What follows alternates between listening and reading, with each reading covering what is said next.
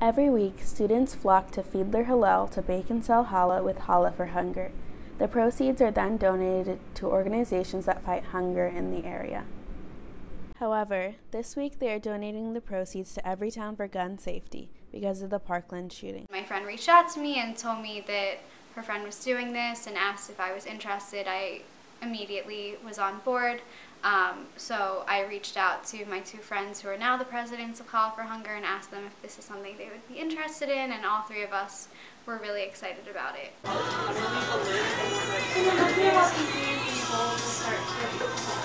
In regards to the most recent event that's happened, just maybe kind of talk about how you're feeling about it just in general.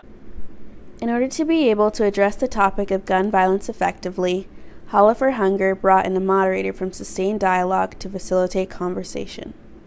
I think a lot of times at Northwestern we don't necessarily have that space to talk about these types of current events that can very personally affect people. Students make posters inspired by the ones used in Parkland and at the Florida Capitol to use at the nationwide school walkout on March 14th.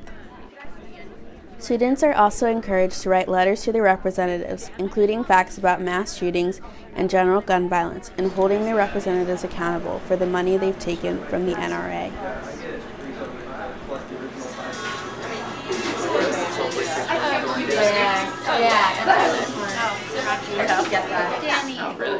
We want to be able tomorrow to have people talking in intentional ways about gun safety and about how to respond to things like this, so that it's not just you're throwing away money to this organization, but you're actually understanding what you're giving money to and what the change is going to be. Challah for Hunger is hopeful that this event will be a step in the right direction for eliminating gun violence in America. For Medill 2012, this is Aaliyah Armstrong.